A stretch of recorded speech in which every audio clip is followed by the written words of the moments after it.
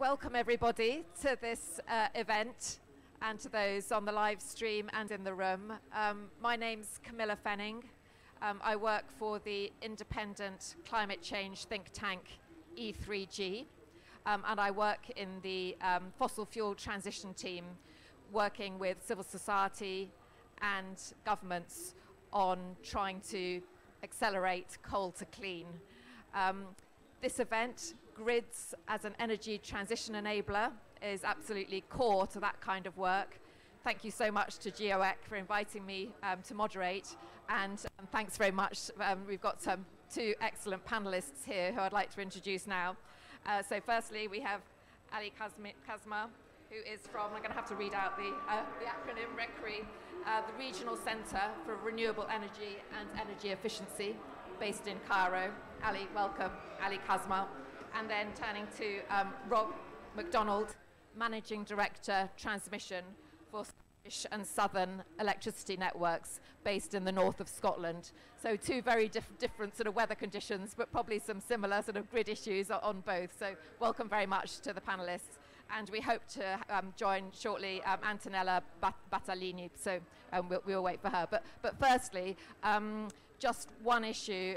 Before joining E3G, I was with the British government and worked on climate and energy issues in Southeast Asia, trying to get those sort of countries to scale up their renewable energy and phase out coal and stop building new coal. And the answer to the grids question, the answer to the renewables question was always, the problem is the grid. And the answer is also that the grid is the solution. So it's just really important. As a diplomat, I'm not a technical expert, but I know how important grids are. And so I'm really interested in your views as to what we can do to sort of try to get the grids in better working order, so that we can implement the renewables onto the system that's so badly needed, and how we can get the sort of political impetus as well as the sort of technical impetus to make that happen. So I'd be really interested, but first of all, if you would just sort of set the context of your organisation and what work you're doing around kind of grids as an energy transition enabler. Thank you. Thank you. Hello, ladies and gentlemen. I'm happy to be with you today. I'm Ali Kazma from Regional Center for Renewable Energy and Energy Efficiency. I'm working as a renewable sustainable energy and environment expert in RECRE. RECRE is an intergovernmental organization based here in Egypt. We have a 17 member state. We are responsible for some technical assistance for this member, for the technical assignment, policy assignment, economic assessment related to energy, renewable energy and energy efficiency. My expertise is before for wind energy and photovoltaic system, and have a master in interconnection wind energy to see the quality and interconnection between the wind turbine and the grid. And besides to this, I have some expertise as the expert environment to see for the bird migration, impact on the bird migration, environment for the wind farm and photovoltaic system. Thank you. Thanks very much. Rob.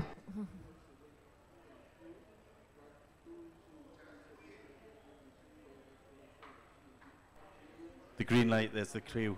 Thank you. Thanks, Ali. So morning, everybody, and thanks for the opportunity to speak to you this morning. To answer your question, Camilla, I really think we are central to the grid transition, to the energy transition in the UK. I look after the transmission system in the north of Scotland.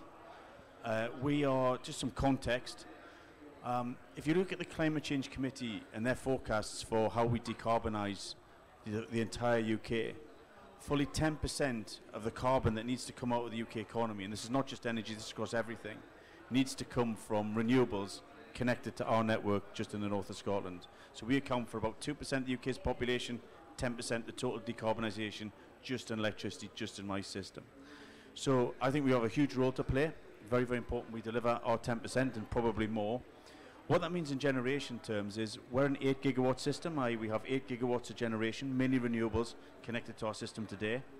To be on the net zero pathway, we need to be about 15 gigawatts by 25, 26, so i.e. nearly double by the middle of the decade.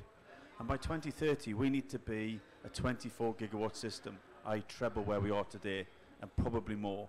So that shows you the scale of the challenge. In monetary terms, to get to the 2030, we will have to invest somewhere in the region of £10 billion sterling over the next 7 years. So this is a huge, huge challenge. And to answer your question, Camilla, about what can governments do, I think one of the things that has caused us issues hitherto is we've had quite a piecemeal project approval, project by project by project. When we see a wind farm come along, then we do the grid. And that's kind of got us to where we are today, and it's sort of worked up till now.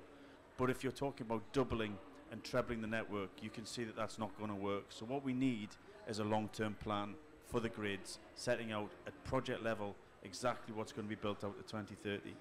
I'm pleased to say that the penny, I think, has dropped in the UK amongst the politicians and regulators, and I'm hopeful that this calendar year you will see before Christmas approval of what we call the holistic network design. That's a joint piece of work with the other transmission companies that will do exactly that, that will give us that plan.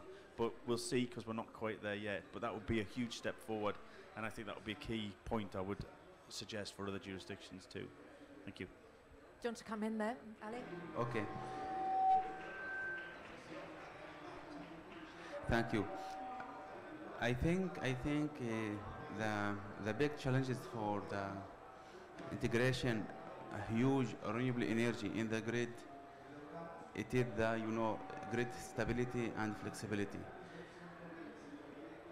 In the Arab region, on African, I think we have the weak grid, not a strong grid like UK. So we need a lot of study for capacity this grid to able to take this renewable energy. The flexibility, grid flexibility, it is to ability this grid to make a frequent imbalance between the supply and demand. And now our grid, it is conventional power system, so it is not ready to adapt for huge penetration renewable energy in the grid.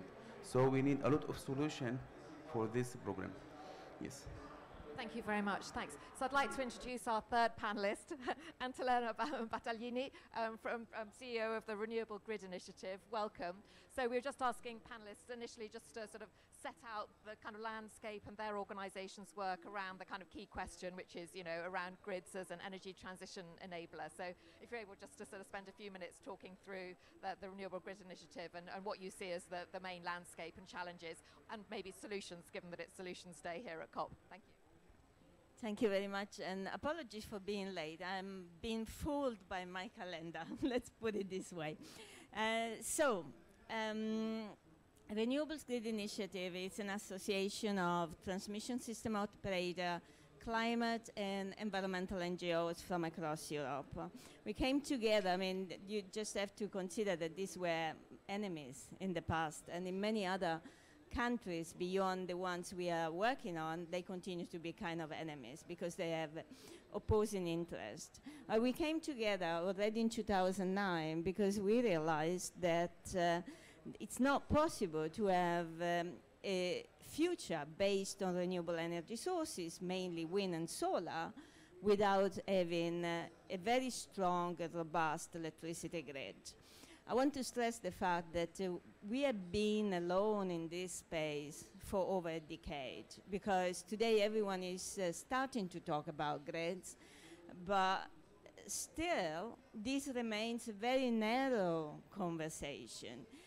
We have spent over a decade pushing for stopping coal, after that pushing for renewables, but we really never understood that without a very strong electricity grid, we cannot have any renewable future. And we are going to see this more and more, basically in all countries. So Renewables Grid Initiative has occupied this space with a very ambitious line of activities, because not only we wanted to make sure that we have the grids we need to integrate renewables, but we want to build them without impacting nature and while taking people along.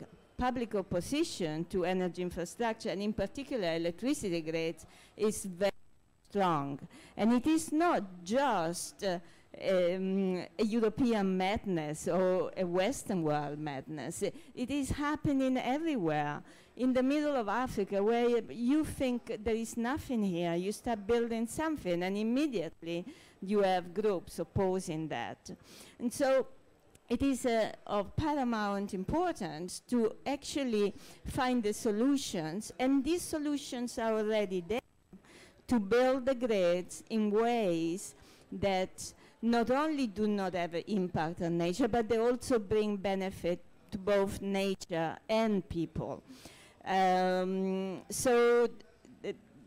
Generally speaking, I believe that the electricity grid today remains a kind of forgotten child in many of the discussions, so I really welcome this session at the Solar and Wind Pavilion, because you cannot keep asking for higher renewable targets that cannot be delivered, by the way, because we do not have the supply chain in the next 5 years or so to increase the targets without actually focusing on electricity grids. If you fail to deliver the electricity grids, what will happen is that you have a suboptimal solution, which is going to be very costly, and from a system point of view, definitely not what society will need. Solutions to do that, I think that, that we don't need studies, sorry. I think we need to share the knowledge, because today we have, wow, this chair. Today we have countries that have learned to manage an electricity system which is for days and days exclusively based on wind and solar. We don't need to know today how to manage a system with 100% variable renewables. We only need to know what is the next step and the next step. So it is an incremental process of learning. This knowledge is very limited with few countries, and we need to find a way to actually share this knowledge, because we don't need to reinvent the wheel every single time. Thank you so much. You've touched on this already, but maybe I can turn to the other two panelists around a rather negative question, which is that if we don't get the grid investment, say in the next 10 years, what are the impacts on the chances of countries meeting the sort of net zero target? You know, how serious of an issue is that, and looking out to the sort of 10-year time frame? Rob? We won't hit the targets. It's as simple as that. It is as stark as that. Let me give you some real numbers and some examples. Again, forgive me, I talk about my network in the north of Scotland, but I'm sure this is true in other places. So I have a project, a link from Peterhead offshore down into Yorkshire. Every year that's scheduled to come in 2029, 2030, which is beginning to go into construction. Every year that's delayed costs about £300 million sterling in constrained payments. And you can see that customers are paying that. So you can see if we were to connect more renewables on the back of that, the cost to consumers just becomes unbearable. So we will have to start saying no to people to connect. It's as stark as that. We need to get the grid right if we're going to deliver the targets. Thank you. Ali? Before where we need to investment in the power system, I think that some of solution for that, it is my knowledge, to invest in maybe for that to be stable, the grid and flexibility, to start in the battery system, to be smart, because you know we will convert from the conventional power system to renewable power system. If we talk about to share about 50, 60, 70% of the capacity from renewable energy, we need, you know, there is a lot of technical issue from the power system for the inertia, for the frequency, for the stable, you know, the energy, it is a variable. So we need to invest in the power electronic as inverter, because the inverter, he is responsible to stability the system and to exchange the power between the consumer and the generation. And we need to invest I think in the battery system, it is very important to transmission line, to make some microgrid for some in the area. It is out of the, like Africa, we need this. I think we need to transmission line between the region. It is very important to increase the short circuit system. It is because, you know, if we have not strong grid, it will be a lot of generation to be out of the surface.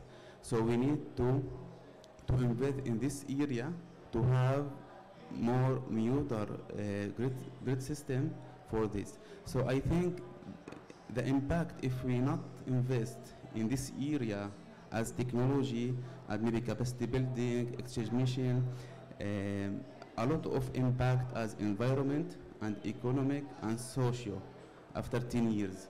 We need to act now, make something now, action, to start to adapt this grid to be able to take a lot of generation, because after 20 years, I think a lot of synchronization generation depend on natural power, maybe on some fuel, it will be phased out.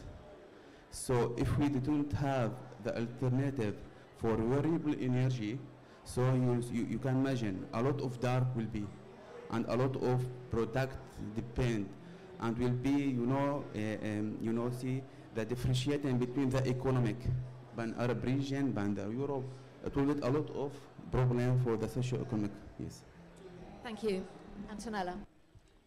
Yeah, so I must say the devil is always in the details. We cannot speak generally of what is needed.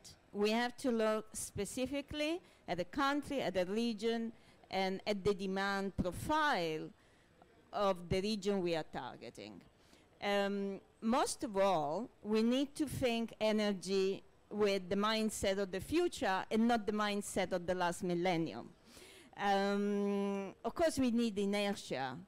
But today, there are already new ways of producing inertia. There are new ways of thinking the energy system. So one of my main recommendation is to, first of all, not have an electricity approach, but a system approach. Consider that we cannot pick winners in the sense that we will need a lot of different solutions happening at the same time. And depending on the region or the location that you are referring to, you will see that you will do more centralized generation or more distributed generation, and the real task is to plan the system in the best optimal way. And the best optimal way is always through complementarities. So I go back to my previous point. Capacity building in system planning and operational expertise is what is today is really needed around the world. There are very few individuals, I would say you can count them, that are able to understand system operations from an insider perspective. How do we get this knowledge? It's a big, big question. And if you fail to transfer this knowledge, what will happen is that you end up copying a system that is today obsolete. It will not deliver the targets that we have in mind, we wish for, and it will deliver stranded assets and very high costs for consumers. Thank you, Antonella. And talking of stranded assets, I wanted to come from a sort of slightly different angle, from the coal angle. So a lot of the work that my organization is doing at the moment is around no new coal, trying to encourage countries that still have a coal pipeline to end their coal pipeline. There are only 34, well, there are 34 countries that still have planned coal projects. So, you know, we need to stop those being built. Building new coal plants now, there is no way that we're going to meet our net zero target. So, you know, when we go to those countries and those governments and sort of try to encourage them to end their pipelines, of course the answer is, the question back is always, well, you know, we can't get the renewables online because the grid is not strong enough or whatever. So again, this is just why the stranded asset issue can come more forward. If those plants are built now, they will become stranded assets, and that's there for, you know, decades, and completely undermines the chances of the world getting to that net zero position. I just wanted to pick up something, Antonella, you said around best practice. And I just wondered, you know, in terms of solutions, which countries are actually, you know, showing best practice? Who can others learn from? And also, is there some kind of like grid diplomacy, you know, through sort of interconnectors and stuff? Which countries are sort of talking to each other and sharing and actually sort of making the grids fit for purpose regionally as well as nationally? I don't know if you've got any thoughts on that in terms of sort of regional kind of grid work and kind of sharing best practice. Ali, is that something you could come to? About best practice and countries working together. I think this topic, it is maybe security for some operation. So we need, from in Arab region, we don't have, you know, the smart grid, or, you know, we have a lot of sources for the renewable energy. But I think German and UK and Denmark have a lot of penetration renewable energy. So I think now, based on the, you know, climate change and the crisis of the natural power, or for natural gas and fuel, I think now, you know, the North country make some initiative for that to support South country. To see how we can, for the capacity building, expansion, to make some, you know, some plans for the future, because we don't have the time to make mature smart grid to be able to take a lot of renewable energy in the grid. So we need to action now for that. Thank you. Rob, have you got some ideas on best practice and sort of sharing between countries and how we can help on that?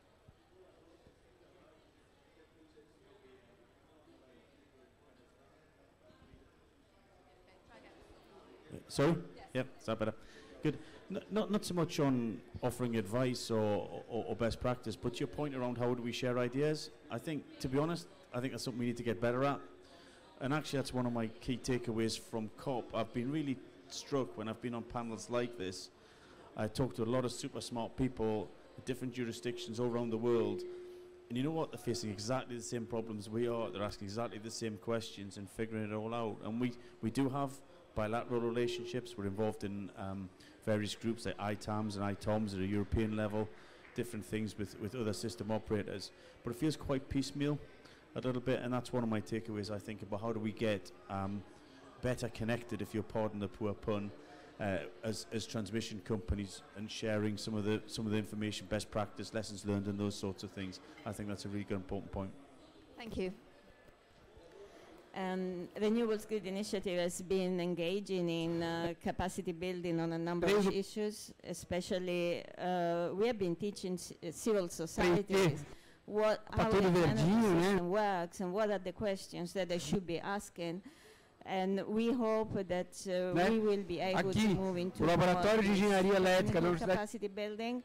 That by the way, we are doing it in Europe, because it's not that in Europe we don't need it, we need it as well. So we are deeply involved in TYNDP process, a 10-year net development plan, which is defining the planning of the entire energy infrastructure, electricity infrastructure, but it's of course in a system perspective at European level. I think that we also need to be very careful on terminology, because you have referred to smart grids, and very often we use buzzwords. So what is a smart grid? It doesn't really mean anything from a technical perspective, but the real question is, how do you optimize your assets, and what type of digitalization, what type of additional element you add to an existing grid, or you plan with this in mind. So it really requires a completely different mindset, because a system that is based largely on wind and solar, or maybe even exclusively on wind and solar, has to be designed from scratch to be able to actually be fit for purpose. Digitalization will play a huge role in this. Entre esse processo de negociação e and what we see today on the ground in many countries is that the grid is still a kind of a forgotten child. I've already mentioned this, simply because this is serving the interest of the fossil industry. If you don't build the grid, you have a default option, which is to build the coal power. So, in a certain way, every time you say no to something, you get to say yes to something else. Estou numa rota tecnológica, bati aqui não deu certo, vou tentar para cá. 20 years of stopping coal, but we didn't have 20 years ágil, muito mais fácil. And this is what the big change we got to do now. I think we should not go to government and say don't do this, but rather go to government and say please do this, and that. Because this will be the most economic way to move.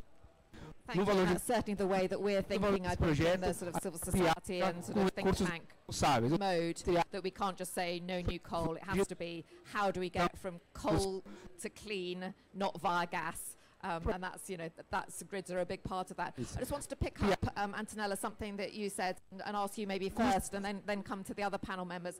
You mentioned around smart grids and digitalization. What are the exciting things that are coming up in terms of technology? Is there something new that is going to really have an impact on helping us strengthen and build out grid infrastructure over the coming years? Are there things on Solutions Day that we can think of that are down the line and are going to make a difference? I think you asked me the wrong question, sorry, because it's never new technology, but it's the complementarity of technologies and how do you deploy them. So, of course, the digitalization is a huge world, and data flows are very important for the grid of the future. Maybe I answer in a different way. To your question, because that doesn't fit with my way of thinking, but with increasingly higher share of renewable energy sources, we need to also increase visibility and operability for the grid operators at all voltage level. Because if you have a lot of input and you want a stable grid, then the grid operator has to be able to see what is happening and to operate what is happening. And this requires a lot of coordination among the different actors, and it also requires a regulatory framework that would allow the grid operator to indeed operate. So what we have seen happening more and more is, thanks to digitalization, we can have a higher utilization of assets. This is important, but please don't be fooled by the idea that digitalization and smartness would remove the need for building grid infrastructure. That's not true. We are moving into an architecture that is completely different, and therefore we need to a grid infrastructure that connect these different sources, generation sources. And finally, we are always thinking about generation, but most of the gains will come from the demand side. So we really need to look at the entire system, including the demand side, because the demand side in the very near future will be the highest source of flexibility. Thanks, Antonella. And coming to Rob, either in terms of new technology or in terms of better complementarity. Thank you. I agree with Antonella. I think that, look, there isn't a magic silver technology bullet that's going to magic this problem away.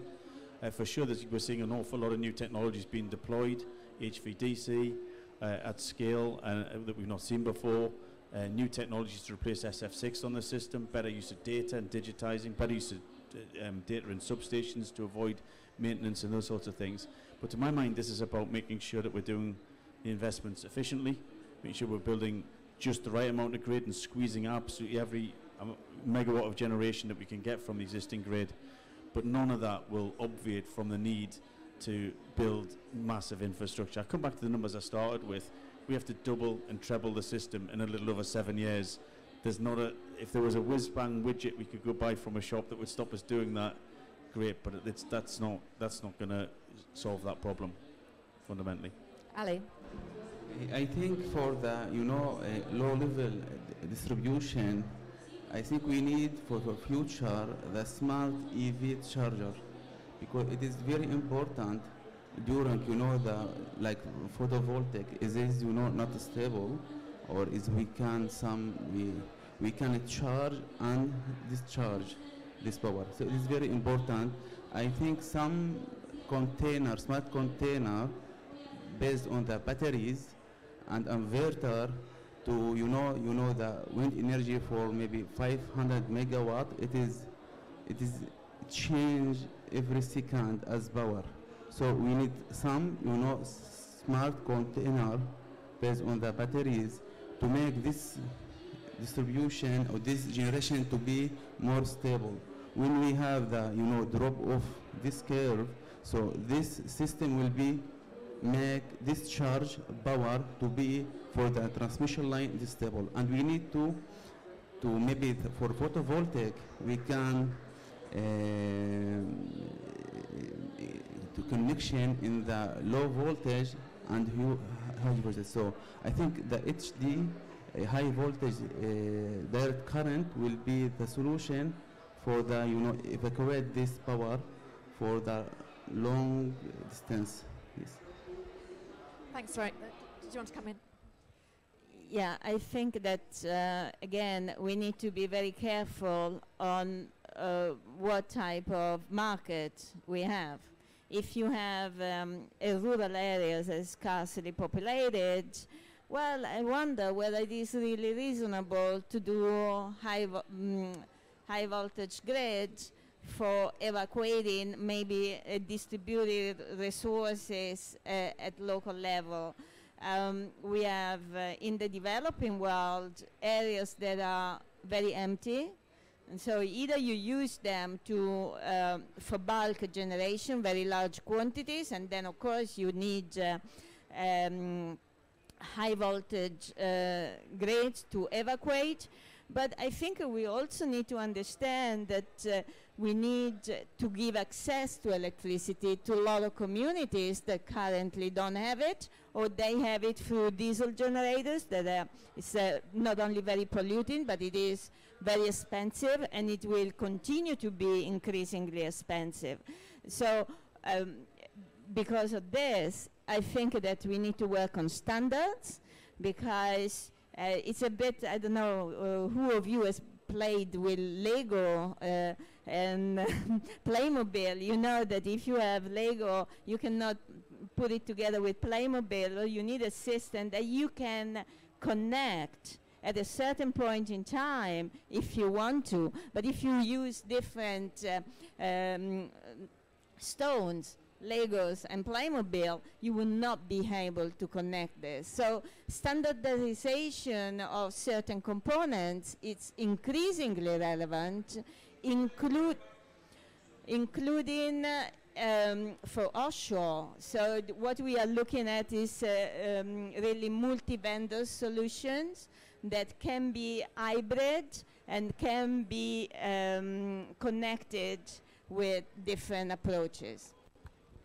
Thank you. And can I just ask on that standardization Lego point, who is working on that? And are governments sort of coming together around that and recognizing that as an important solution?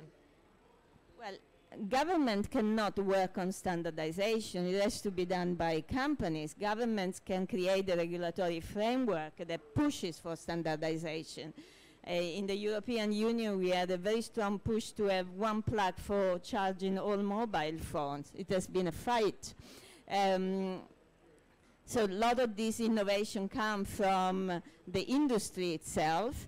In the past, there was a very strong feeling that standardization reduces competitiveness or niche, but today there is the realization that actually through standardization we can be faster, we can be cheaper, and of course we can deploy technologies at scale across the globe.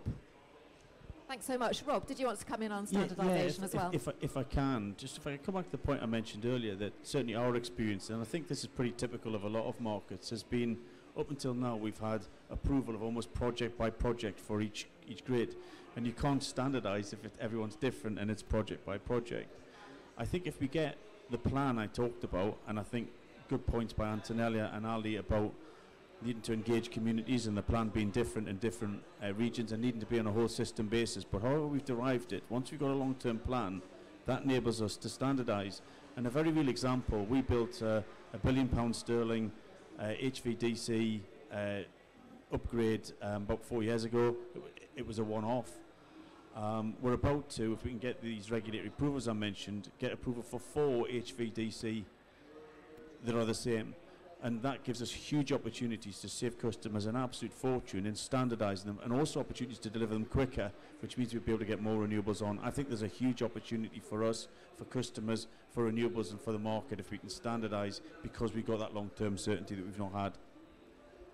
Thank you. Did you want to come in on standards, Ali, or we can move on? Yes, comment for something. I think for the target for fall 100% for renewable energy, we can maybe to think out of box, maybe to have percentage 50 as a standalone system.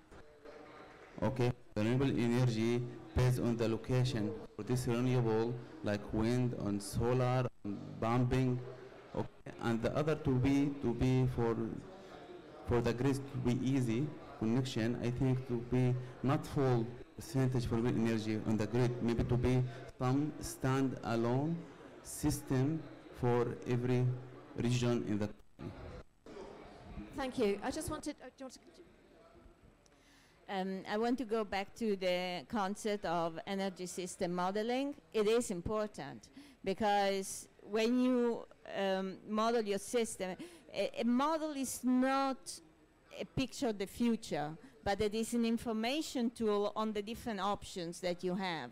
Through energy system modeling, you will have a much robust understanding of where it makes sense to have distributed generation, how do you use distributed generation to become a service to your grid infrastructure, and where instead you need HVDC and whatever else. Going back to standardization, maybe not everyone knows, but today cables are produced on demand. They are not on the shelf.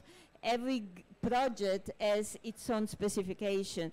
This is not only producing delays and higher cost, but if you have a failure and you need repairs, either you keep spare parts or this piece of unique cable has to be produced specifically for you. So standardization in cable manufacturing, also some kind of standards of what type of voltage level we want to use. It's a very important discussion, and we are really starting to do this now. We haven't done it because the industry didn't want to do it, but now I think we are getting there. Thank you. I just wanted to broaden out the discussion a little bit onto supply chains and whether there's what is the sort of key investment that needs to be done in order to sort of increase grid stability. Rob, can I start with you on that? Yeah, sure. Where to start, really? I think right across the supply chain, I think it's clear that the supply chain just doesn't exist to do what we want to do. I keep talking about my numbers doubling and trebling, but it's not just me, and it's not just the people in the UK, companies in the UK, it's all across Europe, it's all across the world, it's renewable companies and network companies, all chasing the same resource, all chasing the same cable factories and different things. So I think there needs to be investment right across the entirety of the supply chain. That's for specialist manufacturing of equipment. It's about skills. It's about building up capability within the companies, like my own company. We need to think about how we stop taking people from each other and broaden the pool of skills. And to my mind, the key to unlocking this, apologies if I sound a little bit like a stuck record, is to have this long-term plan. Because if we got the plan, then we can have those richer conversations with the supply chain 4 and 5 and 6 years out to say, how do we train people to be able to deliver what we've got to do? How do we maybe put deposits down and enable factories to be built in a way that we've not been able to do hitherto? So I think we recognise it's a massive challenge. I think if we got that plan, though, we'll be able to figure it out. Thank you. Ali, do you have some comments on supply chains? Yes, I think maybe we need to make some model to be intelligent, predictive, the weather condition, because you know the renewable energy depends on the wind speed, the solar, the radiation. So I think this is to predict the consumer, his need. It is very important to make some predict neutral. I think we need to maybe investment in the power electronic for maybe inverter, for smart batteries, because it is very important to make the power system stable as frequency and the voltage. And I think we need to make some investment to increase maybe the efficiency for the solar, because the solar it is more stable from wind energy and can to be integration in all the levels in the power system. So we need to increase the efficiency to reduce the number of materials. So it is very important here. Thank you. Just if there are any questions from the audience, we're drawing to a close in 5 minutes or so. If there are any questions, do raise your hand now. But I'm going to turn to Antonella on the supply chain question. So definitely planning and getting into a conversation with suppliers is important, but I believe that we are moving into a completely different way of handling this, which is through procurement. Because, Rob, you know that you are going to build, and your plan may not be 100% a picture of reality, but it gives you direction. And so you can actually start procuring for the next 5 to 10 years, giving the suppliers the certainty to expand their capacity. And please remember that when we talk about electricity grid supply chain, it's a very broad area.